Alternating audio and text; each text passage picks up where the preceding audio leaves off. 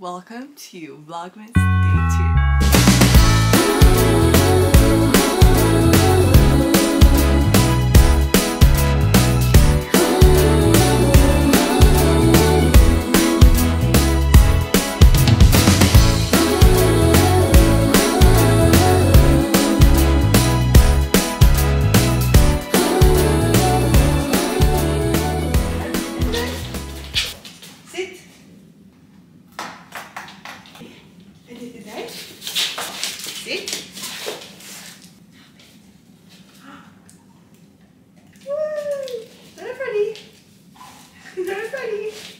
My mom made me cutest thing ever. Just a basket of gifts. Okay. Step number 1. Feels like Christmas. Ooh! Got a candle.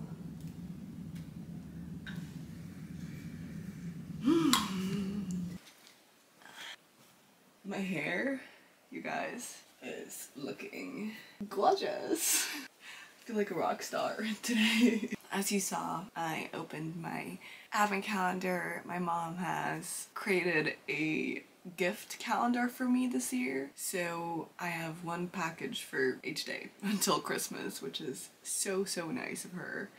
Thank you, Mom. I don't know if you're watching this, but I really appreciate it. And Rocky also has his own calendar for the first time. So he did not know what was happening, but he probably will tomorrow or in a few days. I have just been sitting here and watching a podcast episode about the sacred feminine. Remembering the Sacred Feminine, that's what it's called. I'll link the video in the show notes if you guys want to watch it. Honestly, I love this woman so much, and I haven't really listened to her podcast. Emily Fletcher. I knew that was something like it. Yeah, found a new podcast that I want to listen to, which is great because I've literally listened to all the episodes of my other podcast that I've been listening to. Today I got work at 4. I'm doing the evening shift.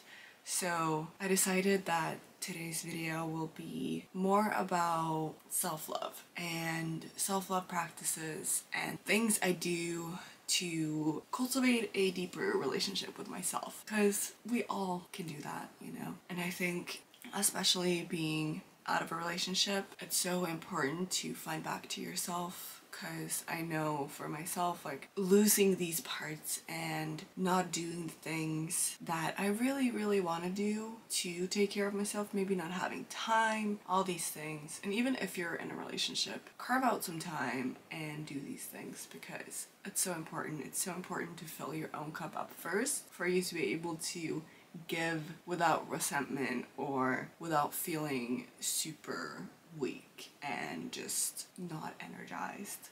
So that's the plan for today. I'm gonna probably stop filming once I get to work. I'm gonna sit there and edit before I start, and then, but let's start with today's card. I'm not gonna shuffle on camera, but I will definitely show the cards and read them to you. That's your little advent calendar. I love that. I have pulled 2 cards. We ended up with full moon in Aquarius and then 3 of Swords. Let's get into the reading. Show the world the real you. Full moon in Aquarius. This card brings the message from the cosmos that you need to detach a little from whatever situation you're asking about. Someone might be keeping you at arm's length now, but it's no bad thing. It's important for you to allow life to unfold and progress, even if change seems like a frightening prospect. If you've been holding yourself back from showing the world the real you, this card remind you that your unique characteristics are what make you special. In a relationship, are you being too aloof or detached? Go ahead and be yourself in whatever is coming up for you. Attune to the moon. Be aware of your feelings, but also be prepared to move on. Additional meanings for this card. Don't lose the beauty and romance of life. You're too much in your head. Get into your heart. A friend needs you. Be there for them. A situation is going to take a very unexpected turn. The teaching. Every full moon is a time to release and let go, but the addition of Aquarian energy to the mix triple that message. Aquarius is the opposite of clingy, and pulling this card at any time suggests either you need to let go or someone is thinking they are the one who need to let go. Perhaps of you. What needs to go? What is the right thing to do? Whatever happens next could be highly unconventional or unexpected. Three of Swords. Your heart is cracked but not broken. This is the Three of Swords. A heart pierced with a blade but not bleeding is often depicted on this card. The Three of Swords is the strength that comes from our scars, the painful past that brought us to this point and taught us lessons. Opposite forces, pain and hope, letting go and needing to sever ties exist in the cards. What's left is a card of creation, like the Empress, who has the same number. Move forward beyond the pain by passing through it. Feel your pain. Feel everything that's coming up. As I said yesterday, take what resonates, leave what doesn't. The first thing that has been really helpful when it comes to my self-care is being outside, being in nature, really just taking time for myself and to sit with what is. And nature is such a good example of that because it just is. It goes with the seasons and it doesn't have to do anything or be anything for it to be exactly what it's supposed to be. When I lived in New York, I really realized that I missed being in nature. I missed actually being able to like breathe fresh air and take time to just pause, because in nature nothing is happening except for what is there and what is going on with the seasons. And the seasons are so slow and it's such a like, you can tell when the seasons are changing and you can tell when, you know, it's shifting. Now it's winter, so now it's more of a rest period. And I think it's really important to also implement that into your life. So having space where you're not doing all the time, because we're so conditioned to always be going, always have stuff going on. We have to do this and we have to do that, and take time to just be. Take time to just sit and really listen and really feel into your body what is going on. Like you'll get insights from the divine if you start actually just opening up and being open to receive. And that has helped me a lot by going into nature.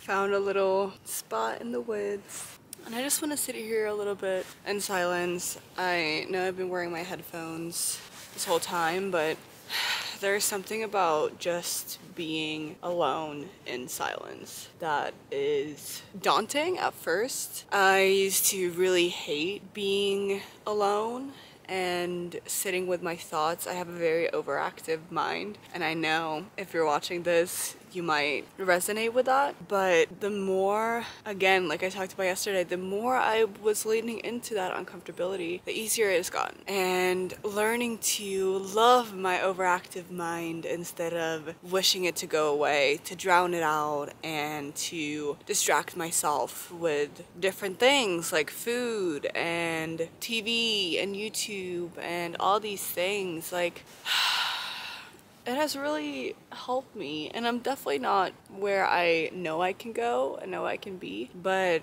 being able to sit in that discomfort, even like with my feelings that I have never had a safe place to express, it really helps you to actually figure out what is happening with yourself and your body. So I'm gonna sit here for a little bit, enjoy my own company.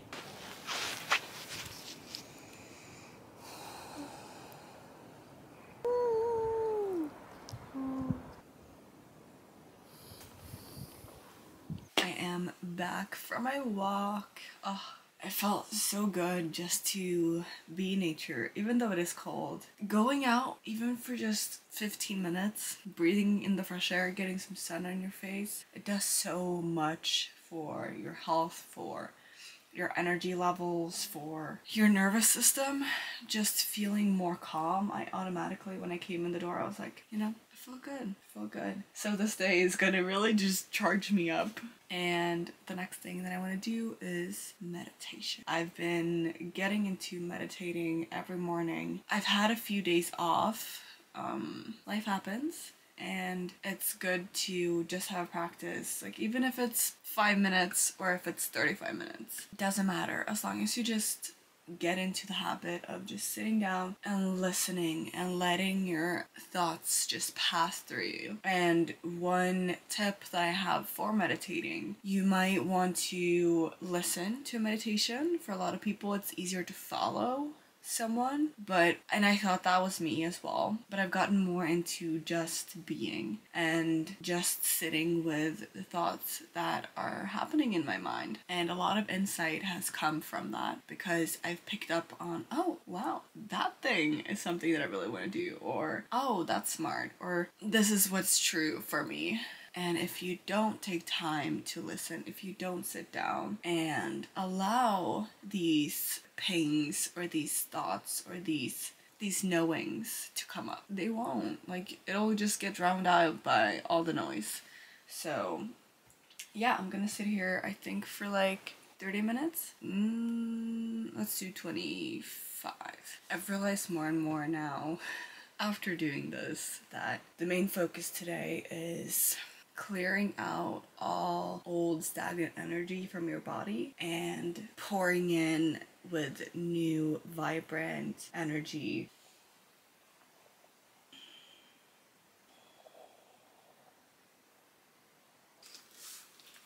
I gotta be honest, I have slept for like an hour. It felt so good.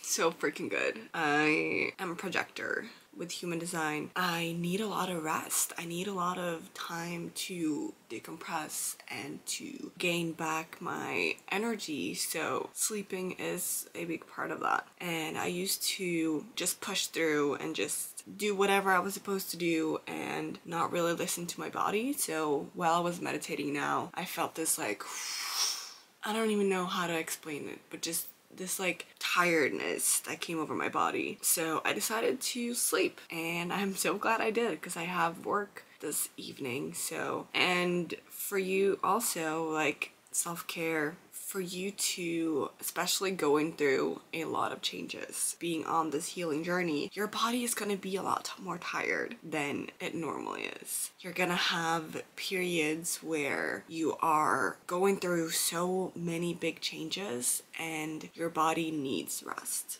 So sleep, that's also a self-care practice. Right now, I am going to be doing some investing in myself. I've already invested in this, but that's the next thing I want to talk about. Investing in yourself is a great self-care practice. The most important investment you have is yourself. So putting your money into things that will help you grow, that will help you elevate, with guidance. It could be therapy, it could be mentorship, it could be a coach, it could be courses. It is so freaking important. So that's what I'm doing today, or now. This is what I'm currently doing, a course. It's called TBM, and we're in a manifestation challenge right now. So I'm currently doing the expander. I'm going to talk a little bit more about expanders on Monday, because I'm meeting one of mine, which is just incredible. Yeah, I'm on day 13, so I'm going to sit here and do some of this, and then I'm going to head to work.